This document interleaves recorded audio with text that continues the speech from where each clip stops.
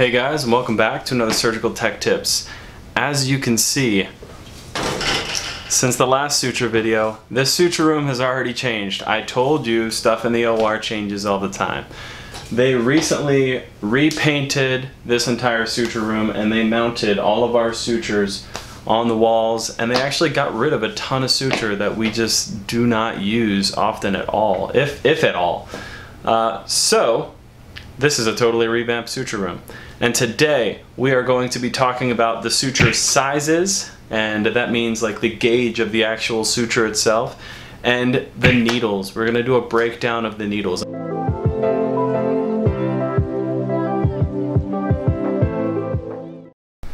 So, suture sizes. This video could not have come at a better time. Them revamping this suture room, everything in here is super organized, and everything is organized to size. So it'll be easy. So as far as sizes go, the bigger the whole number is, the bigger the suture is going to be. So between a 1 and a 0, number 1 is going to be a larger gauge suture. If there was a number 2 suture over here, the number 2 suture would be larger than this number 1. From largest to smallest, it's going to go 1, 0, 2, 0, 3, 0, 4, 0, 5, 0, 6, 0, 7, 0, 8, 0, 10, 0, 9, 0. It goes all the way. I've seen as small as 10, 0, and that is like, I mean, that's like smaller than a thread of the hair on your head. You can like barely see it. So again, the whole numbers are going to be your larger gauge suture. A number 1, a number 2, number 2, number 1, 0, 2, 0, 3, 0. That's how you're supposed, that is how you gauge which suture is going to be bigger. Now, as far as needles go, if you remember from that previous suture video, I mentioned that there are taper needles and there are cutting needles. There are different types and different variants of taper and cutting needles, but for common purposes, there's a taper needle and there is a cutting needle. A cutting needle is going to be used for tough tissue. I mentioned it in that video. Again, it's subcuticular tissue. When you're closing up skin, that's a really tough tissue, and majority of the time people will use like a 4-0 monocryl PS2 cutting needle to get through that subcuticular tissue. As opposed to that, we have the taper needle. It's more of a it's like a softer tip to a needle. It still has a very fine point to the end of it, but there's no blade coming down to cut through the tissue. It's basically just a smooth edge throughout the entire needle, and that's for softer tissue, maybe like a subcutaneous layer, getting through, suturing up muscle, organs, bowel, stuff like that. That's when you're going to be using a tapered needle. So I want to start with all of our tapered needles first, and I want to try and group our tapered needles together in a way that is hopefully easy to understand. So starting off with the CT family of tapered needles here, from largest to smallest, we have the CTX needle. That's our biggest tapered needle for the CT family. And then it just gradually steps down from there as far as size goes to the CT, CT1, CT2, and I believe there's a CT3 as well, but we got rid of it because nobody really used it. Now this is the BV family of needles. We'll start from biggest to smallest again.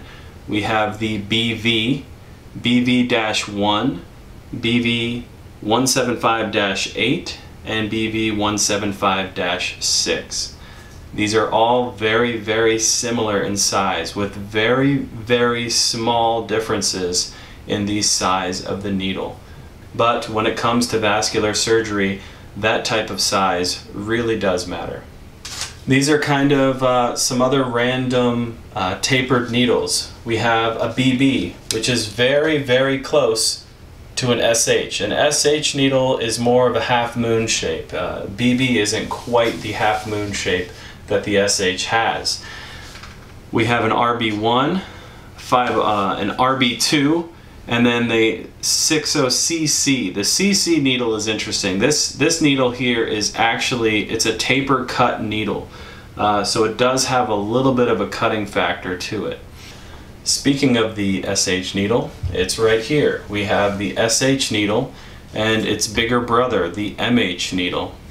And also the UR5 needle and its smaller brother, the UR6 needle. Now this next set of needles are all going to be cutting needles.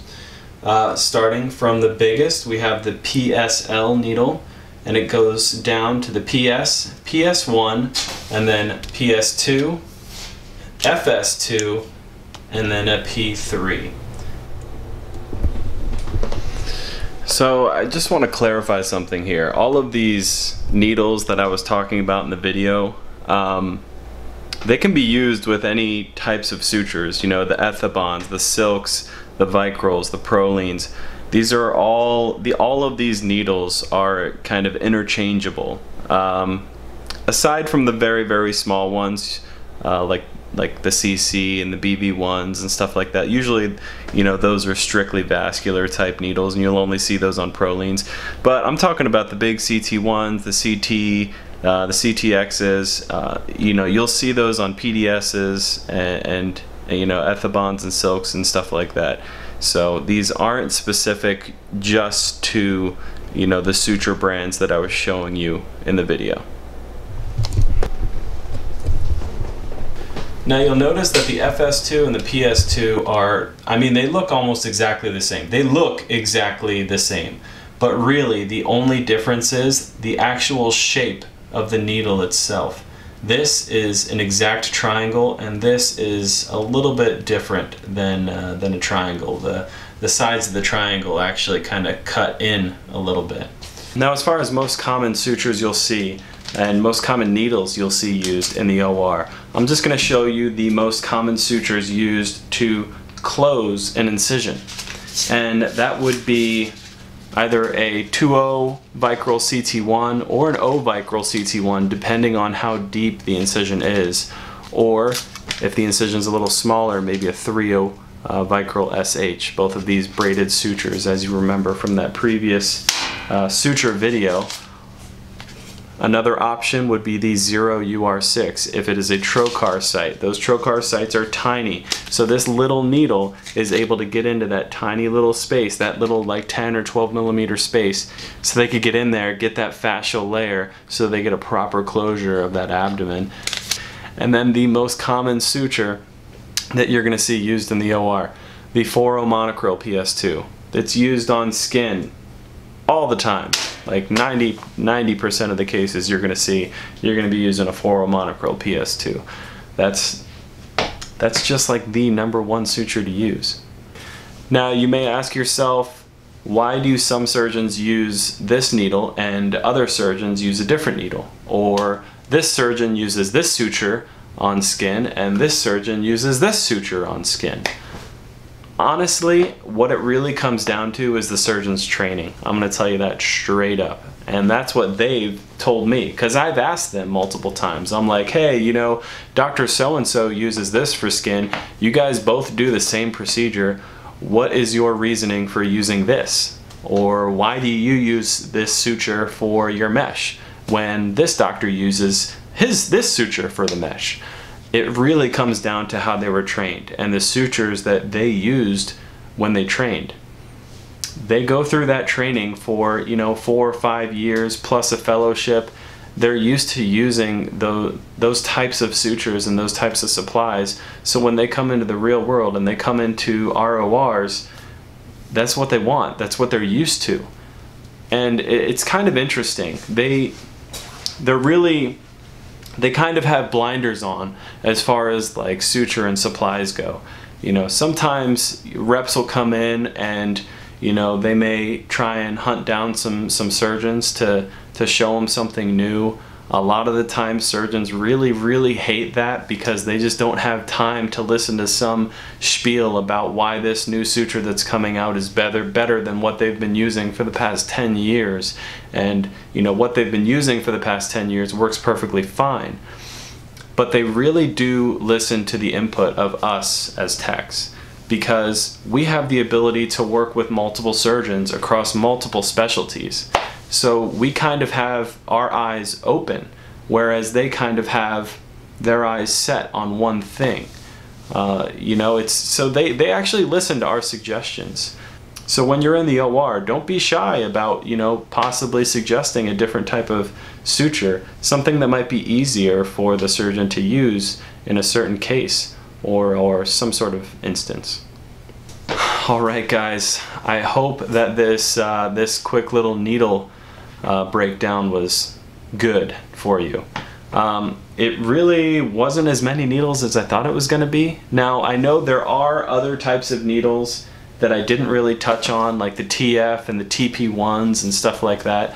I wanted to focus on more of like the families, like the RB1, RB2, CTX, CT1, CT2, you know, those types of things. It's easier to realize, and those types of needles are more commonly used anyways. So I hope you guys liked the video. Thank you always for sharing and liking and commenting on the videos, and I will see you again. Bye.